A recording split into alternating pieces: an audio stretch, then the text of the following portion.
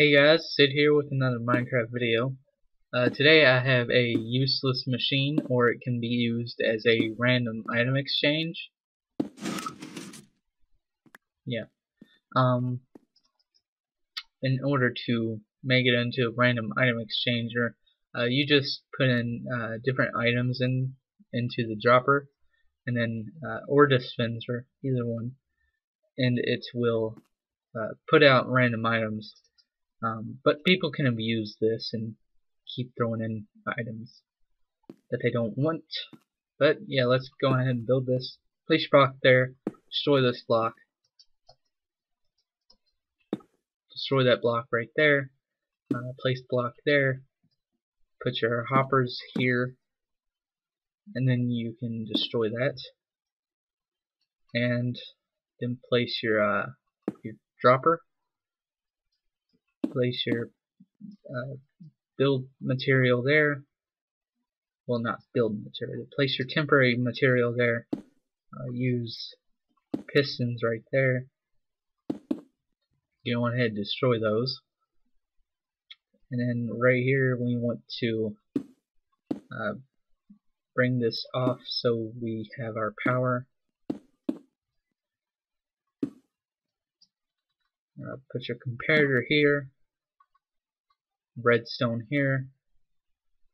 Block there. And we want to put a torch. And right here, place block there and there, so we can have our repeater on, I guess, 1 tick or 2 tick delays, whatever that is. Place your blocks like that. I like these on full delay. And then this one and the second one.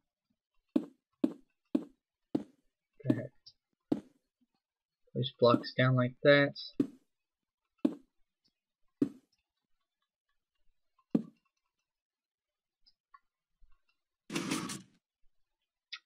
And that should be it.